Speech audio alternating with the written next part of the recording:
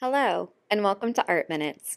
I'm Kerry Elkins, Museum Specialist at the Appleton Museum of Art, and this is Camino Hacia la Fe, or Path to Faith, by Francisco Gordillo Arredondo. This charcoal drawing spans 35 separate pieces of cardstock paper.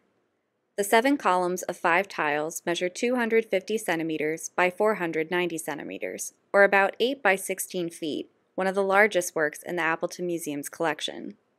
It features several scenes related to the practice of and initiation into Santeria, an Afro-Cuban religion, including divination, animal sacrifice, and worship of saint-like gods called Orisha. Gordillo was raised in the traditions of Santeria, and eventually he became a priest. Because this artwork is so intrinsically connected to Gordillo's Congolese ancestry and religious beliefs, it's important to know more about the religion of Santeria. Santeria originates from the Yoruba culture in the southwestern area of Nigeria. The traditions of the Yoruba, along with other cultures and religions of Africa, arrived in Cuba through slavery and survived by passing the traditions down to each generation through storytelling. Since Spanish is the dominant language and culture in Cuba, there are many similarities to Catholicism. The Orisha are akin to Catholic saints, and likewise have statues and altars created to honor them. Each Orisha has specific colors and numbers attributed to them, and there is even a specific Orisha that protects a person, similar to a guardian angel. Path to Faith is Gordillo's artistic rendering of his religious path. The scenes we see depicted are his initiation into Santeria and its practices. This 3-day-long process of mano de Orula, or hand of Orula, referred to as awafaka for men, includes making offerings to gain the blessings of ancestral spirits called Egun, receiving his guardian Orisha, and being sworn in on a pole mount. Gordillo learned to draw and paint at an early age from his father, who was a self-taught artist. He then took workshops and painted in open-air urban landscapes in his free time, eventually graduating in 1988 from the renowned Academia Nacional de Bellas Artes San Alejandro in Havana. Gordillo has long been committed to his family and their African ancestry. His family are descended from the Congo and settled in the town of Rodrigo in the Cuban province of Villa Clara. While he practices Santeria, he is also influenced by various African-derived traditions in his family, including those of the Congo that have been passed down. Gordillo said, "I found it interesting to express my feelings in respect for their culture and philosophy of life, and for their courage of not losing it despite their difficult life as slaves. Nowadays, the old are no longer here, and the young people who have stayed don't show any interest in maintaining this tradition. I hope my work serve so that it doesn't die." Gordillo also cites Afro-Cuban painters like Wilfredo Lam, who is also represented in the Appleton Museum's collection, as his inspiration. He even dedicated some of his work to Lam in homage. Gordillo's work has a surreal nature, similar to Lam's work. Surrealism of the 1920s to 1940s was characterized by exploring the limits of reality with subconscious dreams to create the uncanny and unexpected in order to liberate the mind.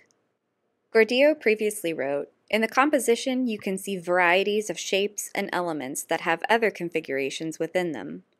I use concrete and specific forms within realities that are being made up of specific forms that coexist and make said realities coexist."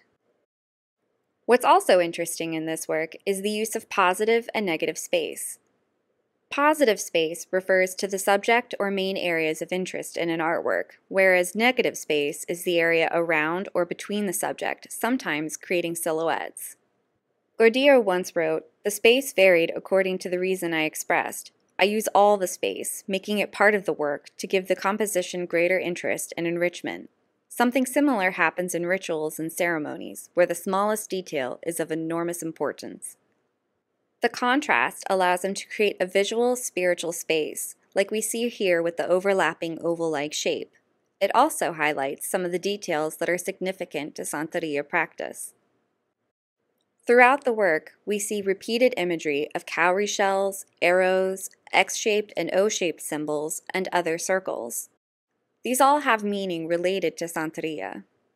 Gordillo said, "Using African elements and symbols, I present a whole story and place it on a mountain, a sacred place in this culture." The cowrie shells are often used for divination as the means of communication. The arrows represent the paths of energy, which can be positive or negative, denoted by X's or O's. Other circles symbolize the world and 4 cardinal points. There are also 2 scenes that bookend the drawing, both featuring trees. When we asked about their significance, Gordillo said, "The trees are of great importance in the African tradition and to initiate a devotee. You have to count on them and their spirituality, calling their energies, to nature in general. They realize what is going to be done and who will be born in the world of Orishas, and we ask for your authority through libations and offerings." These figures represent those ancestral energies and spirits that seek for their new home within the trees.